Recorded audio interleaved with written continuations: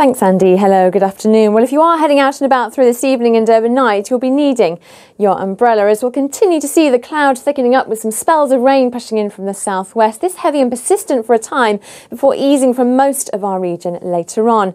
Another windy night, but not cold, with lows of 8 or 9 degrees Celsius.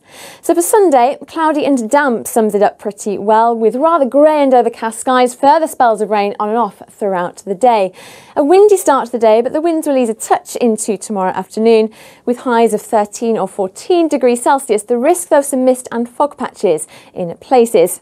It then stays unsettled into next week, windy again on Monday with a band of rain for a time. Further showers possible on Tuesday.